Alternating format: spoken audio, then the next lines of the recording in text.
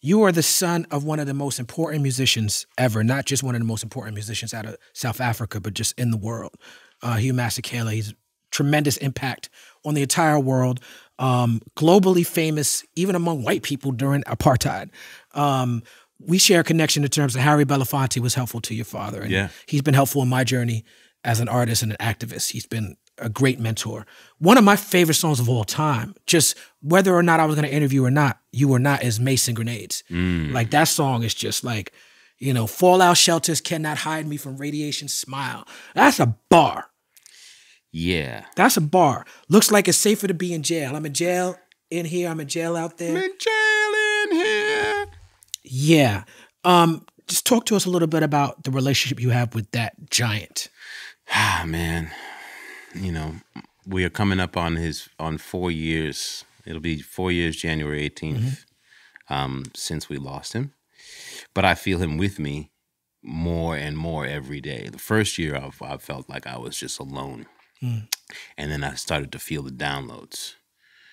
And you feel them, and it's like a wave of grief, and then a wave of realization of like, you can feel him texturally and how he's giving you these little moves and these hints. You know, growing up, my earliest memories of time with my father was in the club. My dad we weren't like at the park or whatever. We were in the club from like 5, 6 years old. I was in McKell's and the Village Gate and the Bottom Line. When my dad had me on Village. Had me on the weekends. We hung out during the day and we'd go out for burgers or whatever and go hang out with his friends. And then he'd be like, pack your stuff. And we went to the club. And I'd be there for both sets till 3 in the morning, hanging out and watching my father like hypnotize people. And I didn't know he was famous. I just knew that he was amazing. And I knew that every time I went to see my father play, I was excited like it was the first time. I studied him. You know, I studied his storytelling and his ability to like kidnap your soul. And I didn't understand it when I was very young, but I think probably around 15, 16, I began to understand why he was so relentless about continuing to evolve the same message about freeing South Africa. And about liberation, and not just about, like, obviously his story was apartheid. And he was a political exile for like 30 years. 30 years. The man was homeless. Yeah. He didn't take citizenship or residence anywhere. Everyone offered it to him. You know, I felt like there was a bidding war between the UK and the States being like, we'll take you. Here's what we'll give you, Hugh.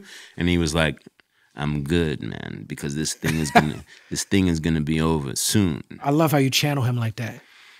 I didn't even know that I could do it until I was doing it. My sister one day started crying. She was like, don't ever let Dad see that. And then he saw it and he was like, he came to me one day, he's like, I'm hearing, man, that you do me. So let's see it. Right. You look like him when you do it. It's like you do the face too. It's just like I said, man, it just was years and years of studying him as a kid. But the thing that I loved about my father is that wherever we went, I got to go on the road with him a lot.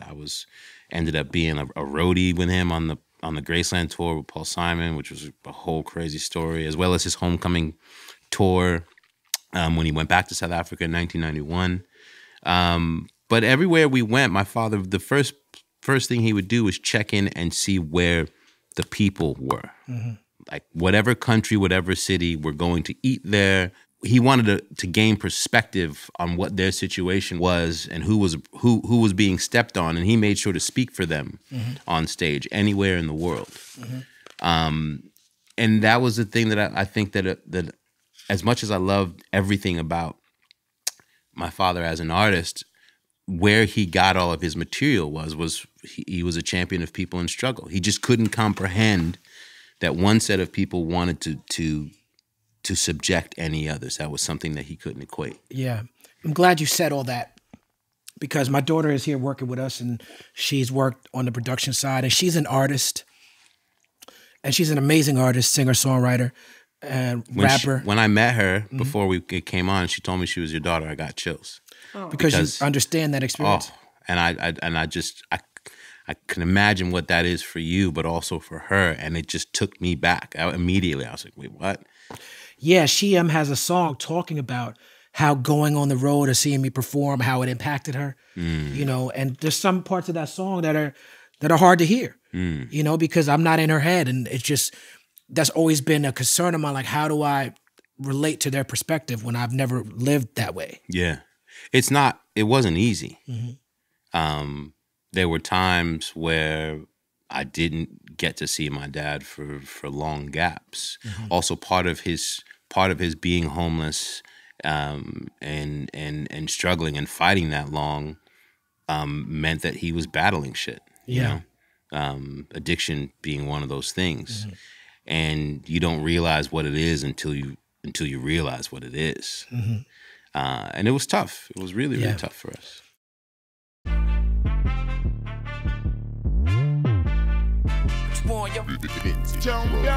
What we done started. Look at what we done started. This the people party. When opportunity knocking, then young nigga move that door. Whoa, get your foot stuck in it, call me young, go get it. Now you can't fuck with it, might as well roll with it. What's the word?